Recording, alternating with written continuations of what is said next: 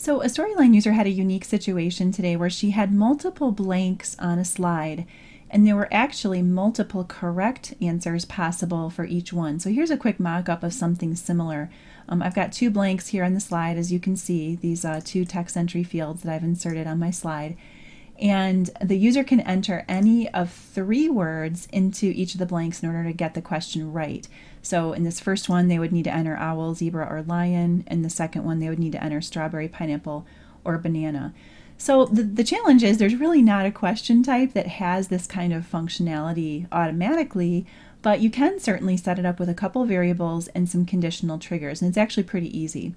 So what I've done is, even though this looks like a fill-in-the-blank question, it's actually a multiple choice question in disguise. If you notice over here, I've got these blue buttons off to the left out of the view of the learner, and these are what I'm using as the answer choices. The learner doesn't select them. I've actually got triggers that select one or the other based on what the learner enters in these fields over here. Okay, so here's how it works. First thing was I inserted these buttons over here at the left, moved them off the slide, and then I converted the slide to freeform. So up here on the Insert tab, you'll see that there's a button here called Convert to Freeform. Mine says Remove Freeform because I've already converted this slide, but yours should say Convert to Freeform if you haven't done that already.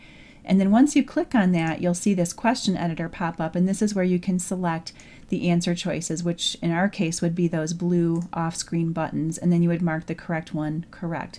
So that's all there is to that. And now we would just need a mechanism to tell Storyline the circumstances when it should select one or the other.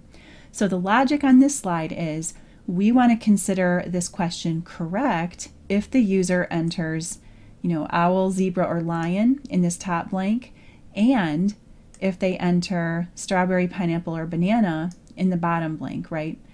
So what I did is I created a couple of true-false variables to monitor whether each of these items was actually correct. So if we click on the project variables here and pop this up, here's what I did. I created this one called animal entry correct. That would be for the top one.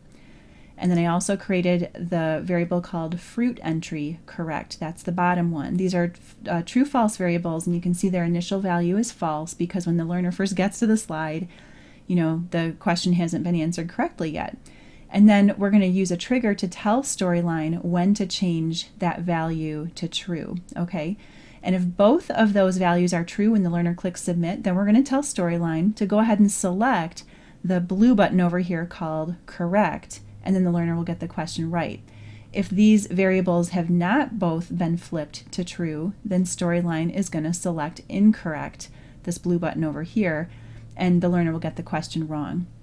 Okay, I should also mention too that the other variables that you see here, these this one called animal entry and fruit entry, those are ones that Storyline created for me when I inserted my text entry fields. I just renamed them so that they would be a little bit easier for me to keep straight in my head. So that's what those are about.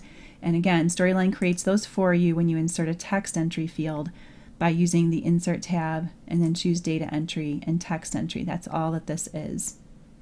Okay, so we've got our variables set up, and now we can accomplish what we want with just a few triggers. So if I scroll down here, I'll show you the triggers that I made.